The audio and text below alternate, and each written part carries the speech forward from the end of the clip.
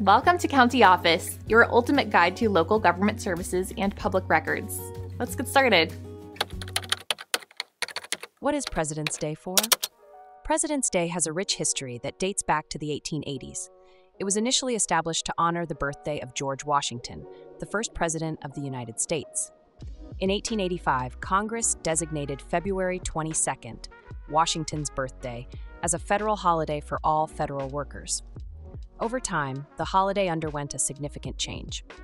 In 1968, Congress passed the Uniform Monday Holiday Act, which moved several federal holidays, including Washington's birthday, to Mondays to create more long weekends for workers.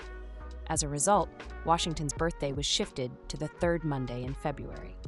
This new date falls between the birthdays of George Washington, February 22nd, and Abraham Lincoln, February 12th, which led to the popular recognition of the holiday as President's Day. Although the federal government still officially calls it Washington's birthday, the name President's Day has become widely accepted due to its proximity to both Washington's and Lincoln's birthdays. President's Day is not just about honoring Washington and Lincoln. It has also come to be seen as a celebration of all U.S. presidents.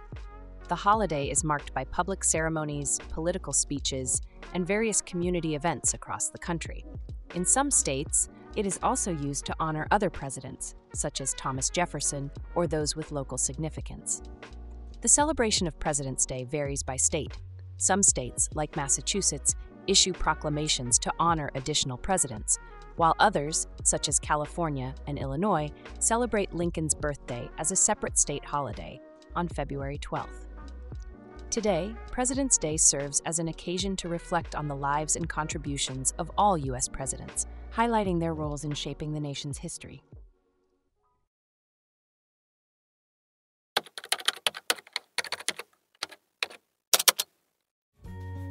To learn more, check out these links, which you can click in the description below.